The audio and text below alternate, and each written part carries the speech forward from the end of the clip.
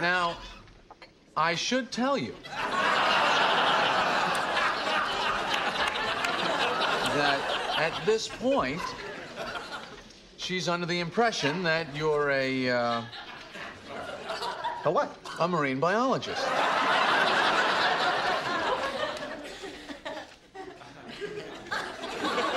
A marine biologist? Yes. Why am I a marine biologist? I may have mentioned it. But I'm not a marine biologist. Yes, I know that. Hey, you want these? I don't want them. Why? I stink! I can't play. The ball is just sitting there, Jerry, and I can't hit it. I only hit one really good ball that went way out there. Well, what happened? I have no concentration. Then, of course, with evolution, the octopus lost the nostrils and took on the more familiar look that we know today.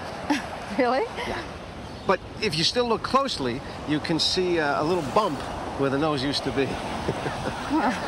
But enough about fish.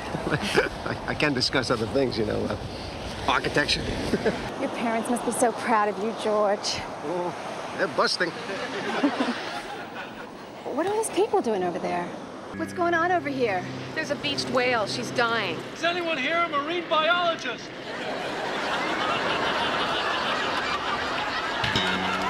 Save the whale! Let's do it! Save the whale, George. For me.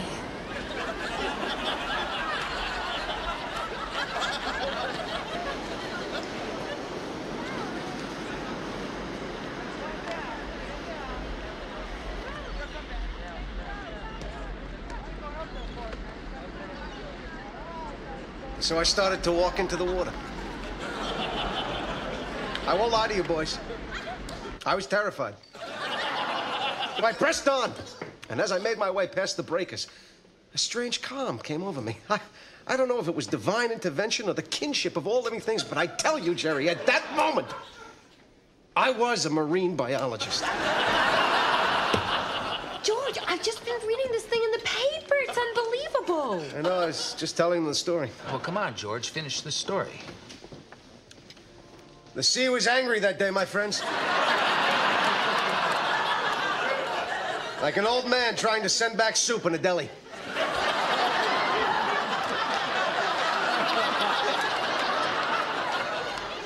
I got about 50 feet out, and suddenly, the great beast appeared before me. I tell you, he was 10 stories high if he was a foot. As if sensing my presence, he let out a great bellow. I said, "Easy, big fella." And then, as I watched him struggling, I realized that something was obstructing its breathing. From where I was standing, I could see directly into the eye of the great fish. Mammal. Whatever. Hey, what did you do next? Well, then, from out of nowhere, a huge tidal wave lifted me, tossed me like a cork, and I found myself right on top of him, face to face with the blowhole.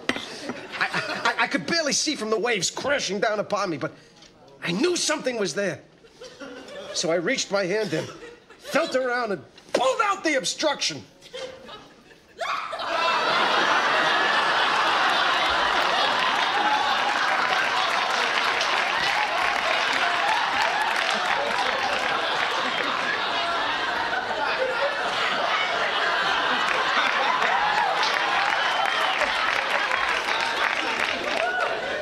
What is that, a Titleist? A hole in one, huh?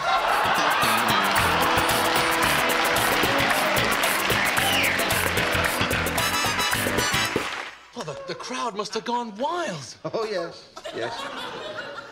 Yes, Jerry, they were all over me. It was like Rocky 1.